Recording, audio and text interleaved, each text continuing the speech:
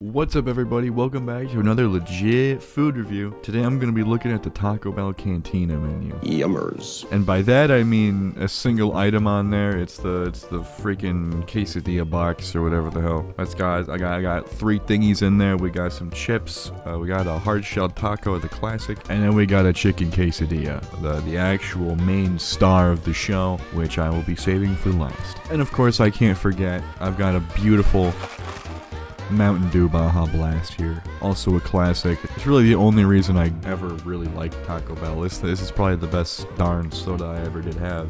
Yes sir. I say we get started on this shit. So I got a chip here, and I've got three sauces, I guess. I got some green shit like pistachio ice cream maybe, and then we also got some nacho cheese and sour cream. You kissed your dad in the mouth? I'm gonna try the wasabi first. So, it's good. I like this guac a bit. It's pretty good. I like it. So I'll go for the cheese now. I don't really have the highest hopes because it's freaking nacho cheese, but hey, we'll go for it anyways. Down the hatch. Oh. Okay, so that's good.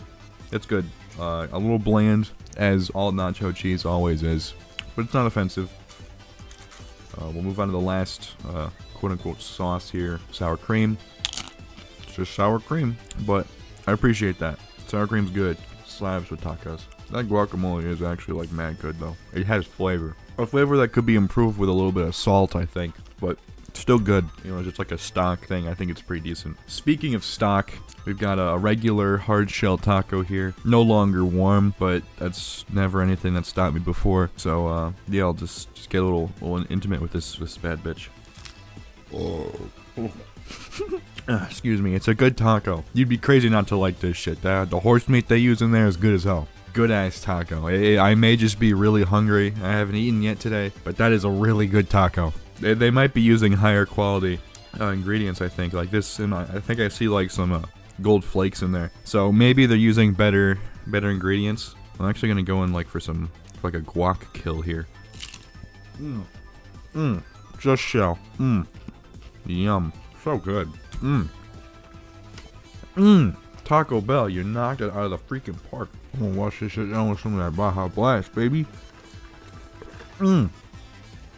It's like this beautiful symphony of taco and Baja all coming together into this incredible crescendo of flavor. Now, last but certainly not least, we've got the actual quesadilla. I'm just gonna try this raw. No sauces or anything, all dry.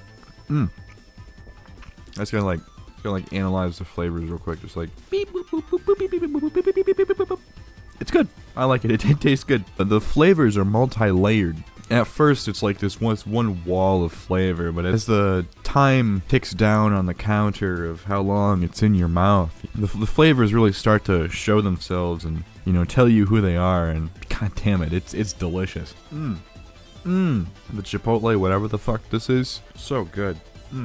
Totally off topic, just do it outside like 2 to 3 times a month. Just fucking screams outside. I don't know if it's like at his kids or whatever, but he really lets loose. And every time he does, I just want to lean my head out the window and just tell him to because he's really fucking annoying. I don't know who he thinks he is, being like yelling that fucking loud at literally anyone. But he needs to be knocked down a peg, I think. Anyways, this Cantina menu is very good. I like it a lot.